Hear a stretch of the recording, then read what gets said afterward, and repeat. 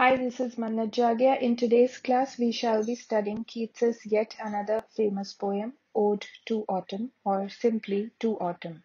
So, To Autumn is a poem by this English romantic poet, John Keats, and it was a work that Keats composed on 19th September 1819, and this poem was published in the year 1820 in a volume of Keats's poetry that also included Keats's some other works like Lamia and The Eve of Saint Agnes.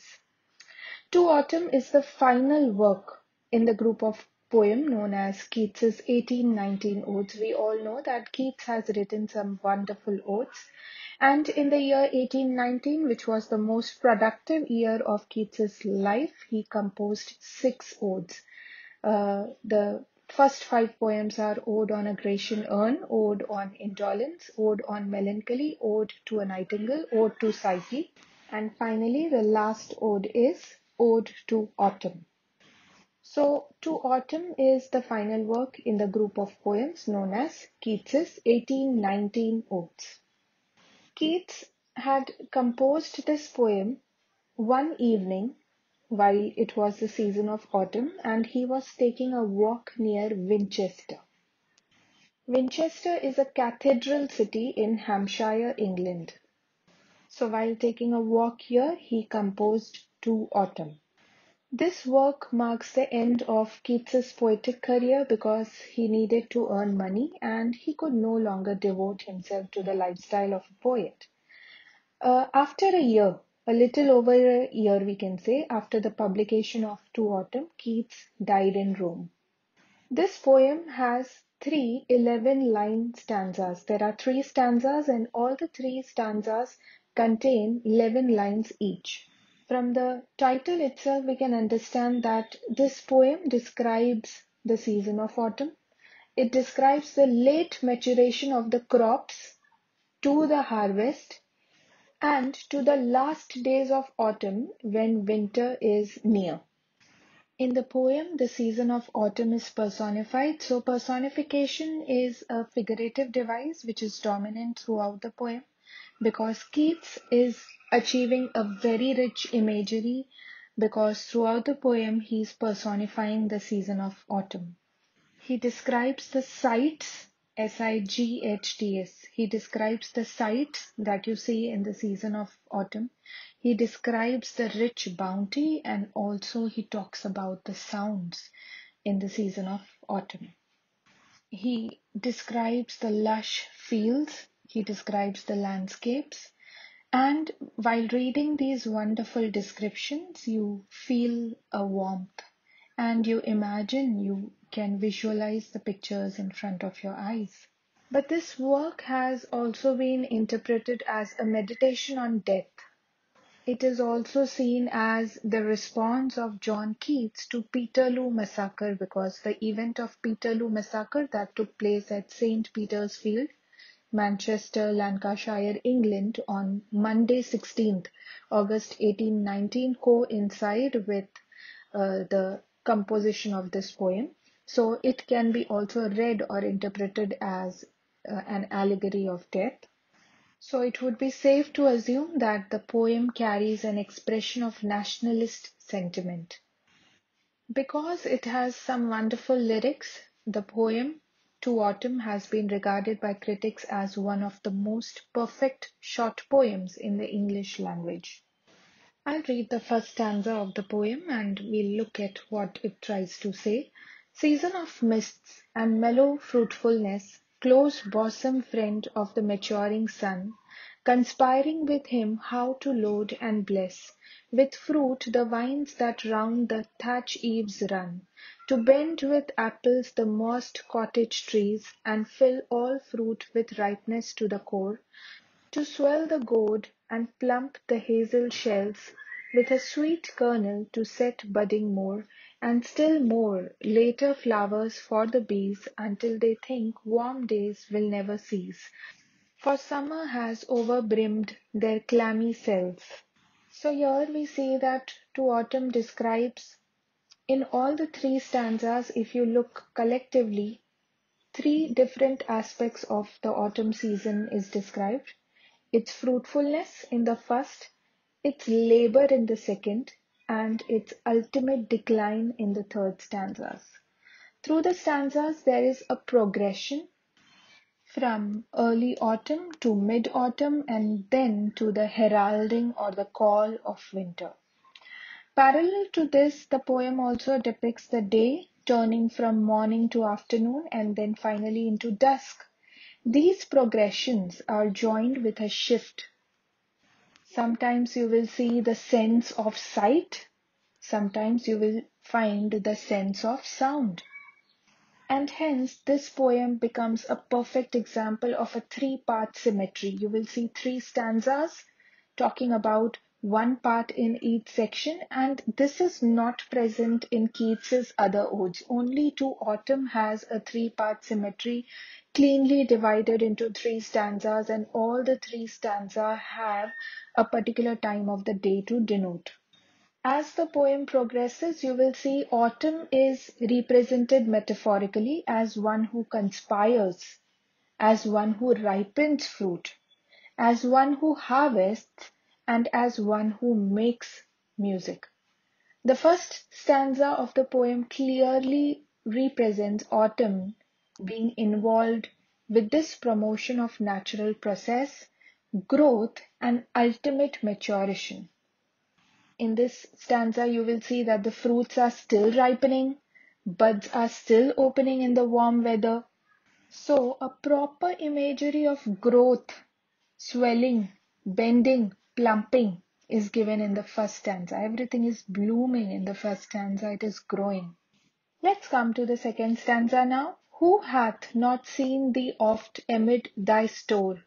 Sometimes whoever seeks abroad may find thee sitting careless on a granary floor, thy hair soft lifted by the winnowing wind, or on a half-reaped furrow sound asleep, drowsed with the fume of poppies, while thy hook spares the next swath and all its twined flowers. And sometimes like a gleaner thou dost keep steady thy laden head across a brook, or by a cedar press with patient look, thou watchest the last oozings hours by hours.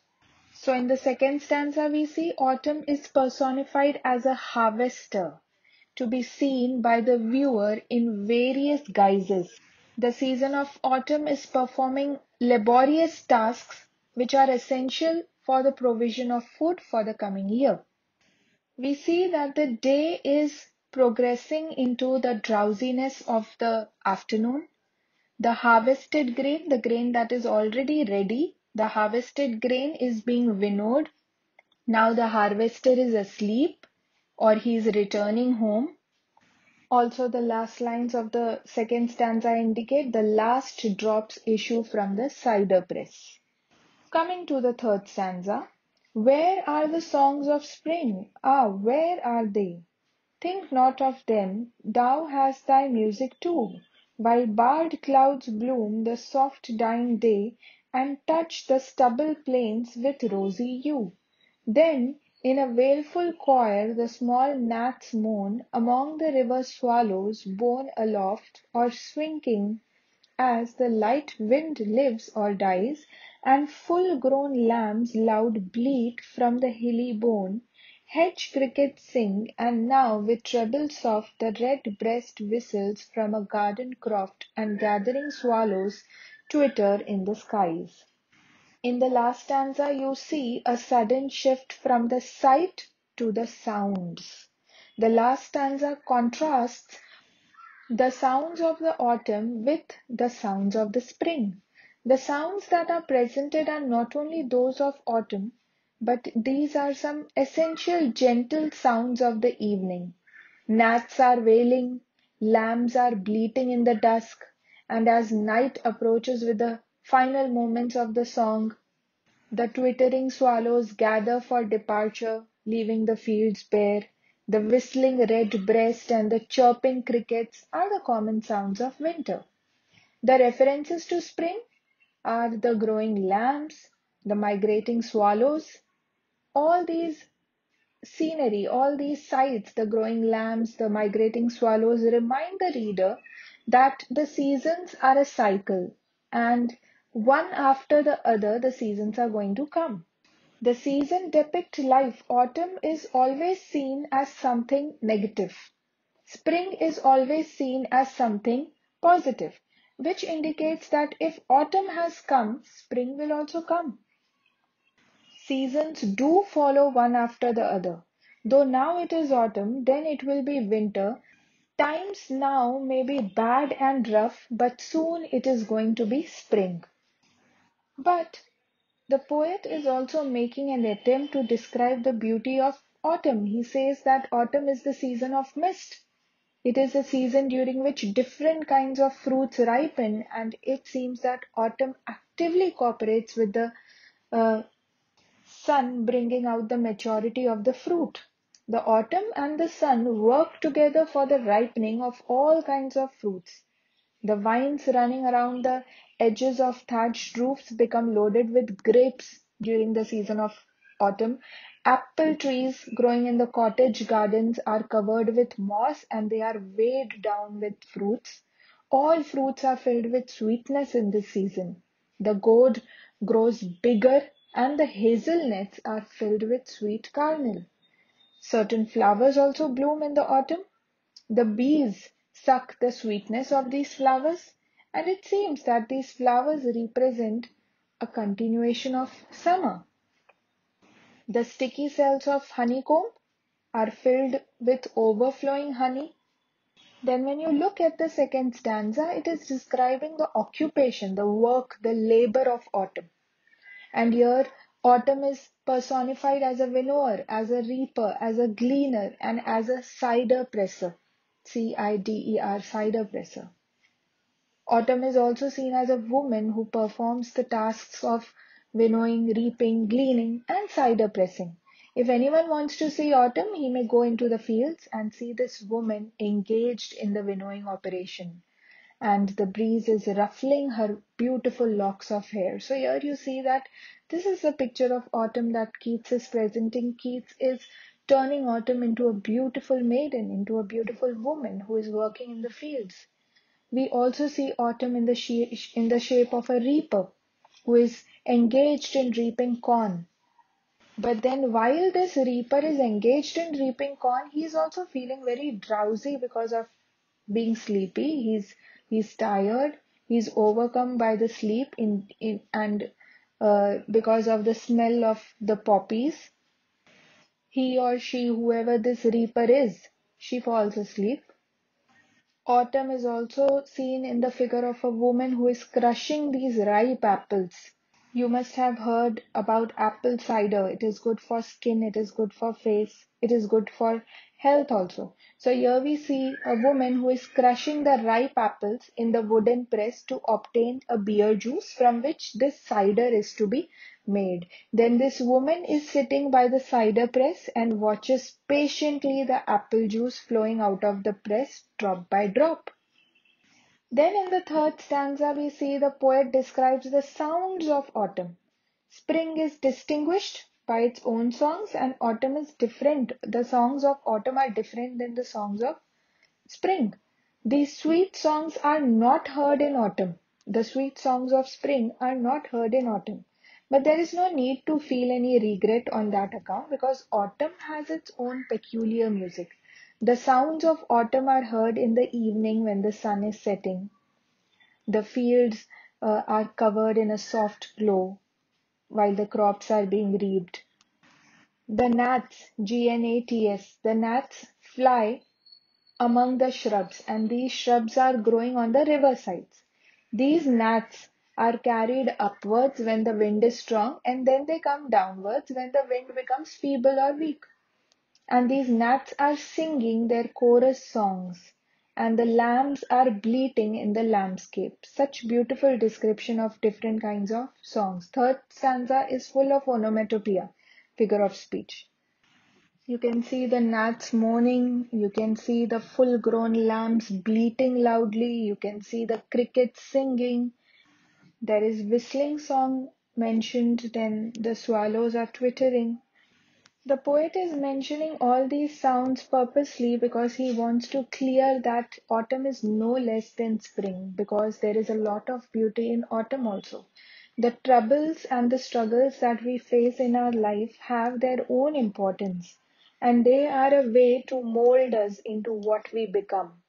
You see, the poem, the Ode to Autumn, is a perfect blend, is a nice melody in which variety of words are used in a balanced form, creating a proper balance between sight and sounds. Through this poem, Ode to Autumn, John Keats has been successful enough to brilliantly depict the full-grown beauty of autumn along with all its charms. So that's all you need to know and learn about Ode to Autumn. Thank you.